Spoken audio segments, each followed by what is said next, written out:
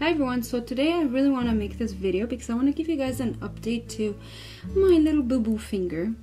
And I know it's been a while since I last updated you guys, and I just wanted to let you all know how the finger is doing because I've had a lot of questions. And well, here's my finger, and as you can see, it's growing out.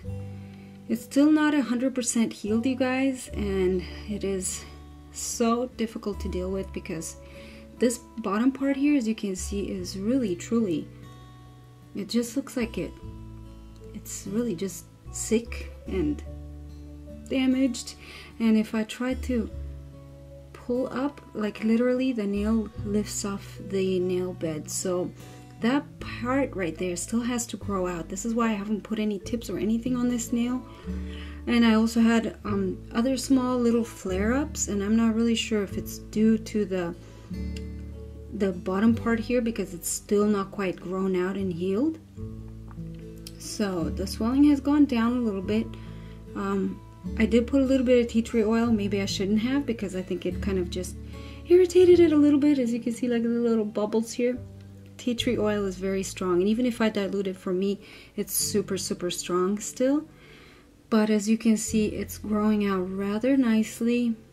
These lines here that you guys see are from the cutting board that I told you guys I slammed down by mistake on my hand, and that just made the finger worse. So yeah, hopefully this will grow out. But I do want to show you guys some of the things that really helped during this healing process, because it's been really tough for me. I think this has got to be like one of the worst infections I've ever had. I did have to take antibiotics just to make sure that there's no trace of infection anywhere. And even with that, it's still, I mean, not 100%. The swelling has not gone down 100%, and I'm just always worried about getting more infections down under the lateral folds here on the nail. I've been using this product here, and you can find this at Walmart. And this has it's a triple antibiotic with vitamin E enriched, and this has really helped. I mean, as soon as I put this on around the cuticle and nail area, it really does feel great. It feels like it's soothing and healing. So this has helped quite a lot, and as you can see, I've used quite a bit of it. I mean, this is not cheap either. It's about $11 or something. Might be cheaper if you live in America, but just so you guys know, probably Neosporin would work just as well. But this one has all this stuff in it, the bactracin, the zinc, and the vitamin E enriched stuff in it. So that really helped. One of the other things that I really found it helped was the hydrogen peroxide. And what I love about this is, okay, if you have any hydrogen peroxide and you have a scrape or a cut, if you spray it on, you will see it bubble up, and you will know that it's attacking the bacteria. And I've been using this, so this has really helped, you guys. It doesn't burn or anything, but I know if there's any bacteria present, like I'll show you now. I don't know, there might still be some. I just washed my hands and dried them up, but if there was some bacteria, you would see this stuff bubble. And as you can see, it's bubbling up just a little bit right there. So if there's any bacteria present, it will go and irrigate and instantly pull out the bacteria. So as you can see, there's a little bit, see? Bubbling up. And the more you leave this on, as you can see, it's starting to get all white here.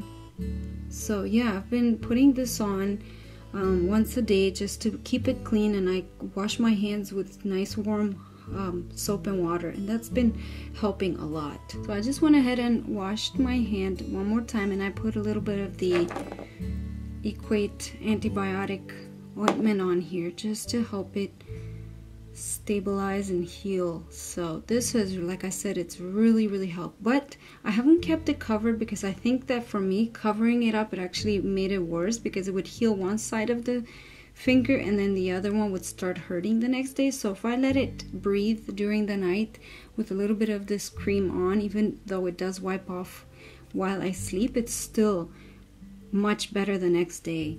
So I've been trying to figure out what was the cause of this infection, because like I said, both of the times that I did get this cuticle perinechial infection, whatever it was, I did not have any gels on, no acrylics, no fiberglass, no nothing. I was just with my bare natural nails.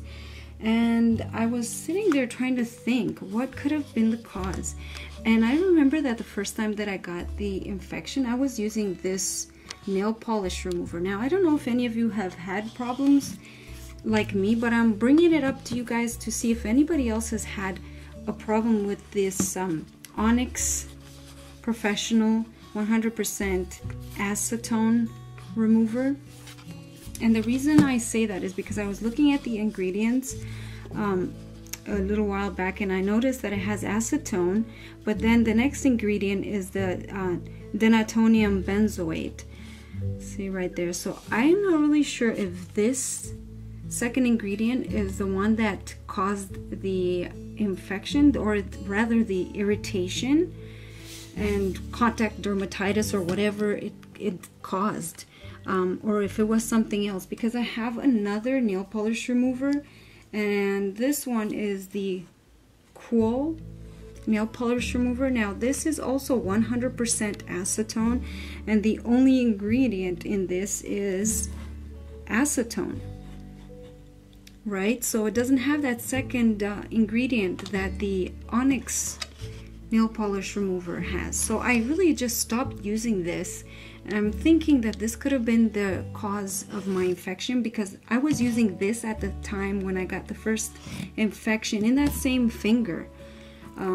And I mean, you guys know I was wearing acrylics and stuff like that back in December, and I used acetone to remove the acrylics, and this was in Europe, and it didn't harm my nails. My cuticles were just fine. And as soon as I started using this, of course, that's when the itchiness and the puffiness, and then of course followed by the infection, that's when it started. So if any of you have had this problem with that same nail polish remover, I suggest that you guys stop using that and switch to a different nail polish remover like the Quo. This is a pretty good one. So, but I wanted to update you guys and just show you what the little finger looks like, and hopefully it'll get better soon. I mean, this is going on for let's see, since late January, beginning of February, so that's about 6 months, you guys. And as you can see, it's still not quite 100% grown out down here, so there's still potential of getting infection because the bacteria that's underneath the nail here, which I cannot get to, all I can do is just keep trimming the damaged nail down until it's fully grown out. But the bacteria from under here could seep around the cuticle here and irritate it, and it doesn't help that I am in water all day, you guys. It's not making things easier, and wearing gloves doesn't really help because the moisture and stuff from the gloves could actually cause it to get irritated more, so, and get bacteria trapped under the cuticle and sidewalls. So yeah, the gels nor the acrylics have ever given me this kind of a problem, but I know that as soon as I used this piece of garbage Onyx Professional acetone with the denatonium benzoate, this is when I noticed. So I put the 2 and 2 together, and I figured, I think it was this. So yeah, let me know if any of you have had problems with that.